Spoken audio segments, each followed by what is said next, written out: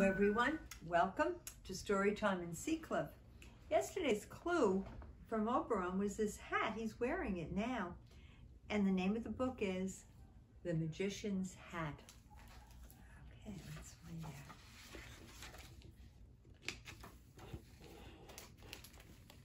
Family Fun Day at the library was filled with exciting events. There were book scavenger hunts and storytelling read-alouds, and today, for the first time, a magician was invited. He arrived with a bag of tricks and a big hat.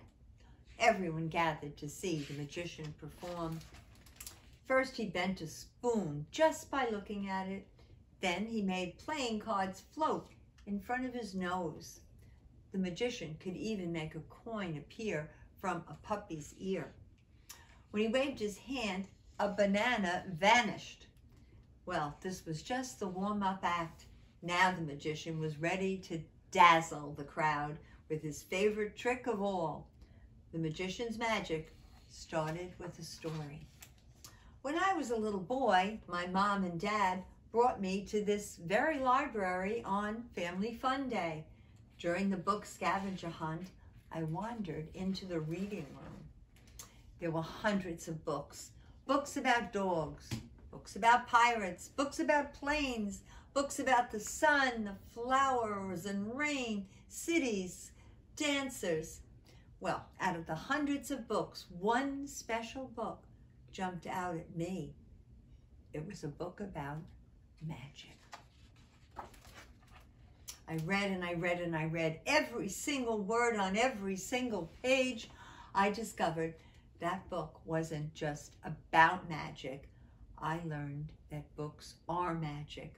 Even though I was still in the library, those pages and words took me places that I had always dreamed about. That's how I knew I wanted to become a magician when I grew up. Soon after that, I got my very own magician's hat.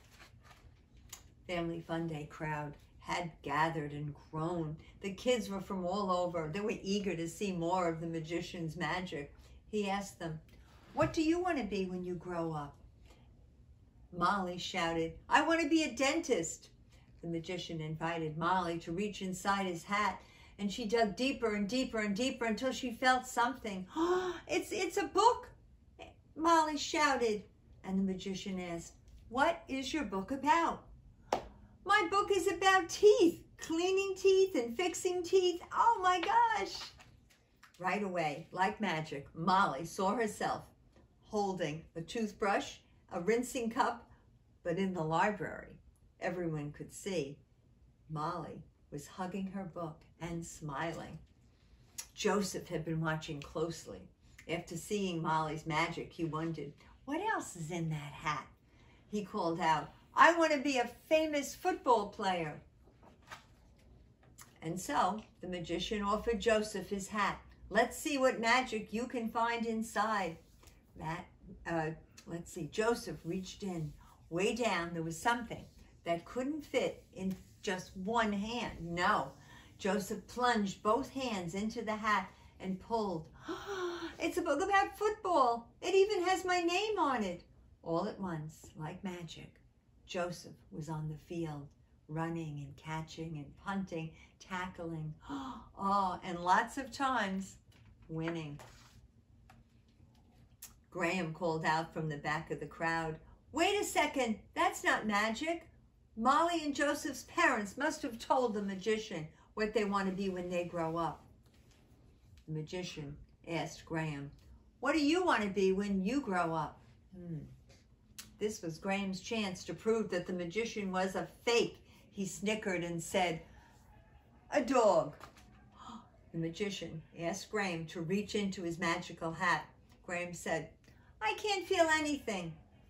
Sometimes you must really reach and stretch for what you want. That's part of the magic. Well, Graham reached deeper and deeper until his fingers grabbed onto something. He clutched a beautiful book that had nothing to do with dogs. His page was filled with letters, paintings, and fold-outs. stars, planets, rocket ships. Graham had always dreamed of becoming an astronaut and exploring the open sky, hurtling into outer space, zooming to a far-off galaxy. Whoa, whispered Graham, how did you do that? I'm not doing anything, the magician said. You are.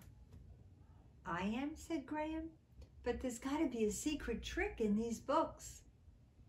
The desires that are within you bring out the magic in these books. Follow your dreams and they will take you wherever you want to go. The magician turned his hat so everybody could see inside. What are your dreams? And the question made all sorts of magic appear. And that's the end of the story of the magician's hat. Fabulous, fabulous story. So let's see. Our birthday today is going to be Logan's. Oh, Logan is going to be 4 years old. Yes. And I'm sure his family's going to have a wonderful party.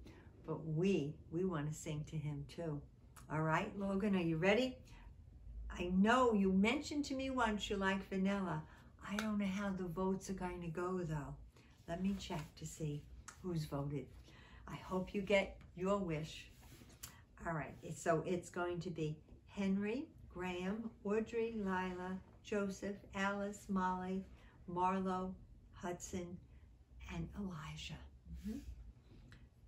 It's for chocolate. It's going to be Nicholas, Emily, Harris, Riley, Bevy, B, Ben, India, Sophia, and Henry. Another Henry. 9 chocolate.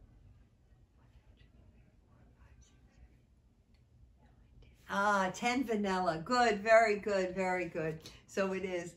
Logan's going to get the cake of his choice. All right, let's sing, everybody. Happy birthday to you. Happy birthday to you. Happy birthday, dear Logan. Happy birthday to you. All right. Thank you, cameraman Dan. Thank you, Oberon. Do you have a clue? Let's check. Oh, look at this. It's very tiny. Looks like a tiny little book. All right. So, see you all tomorrow. And remember, I love you all very, very much.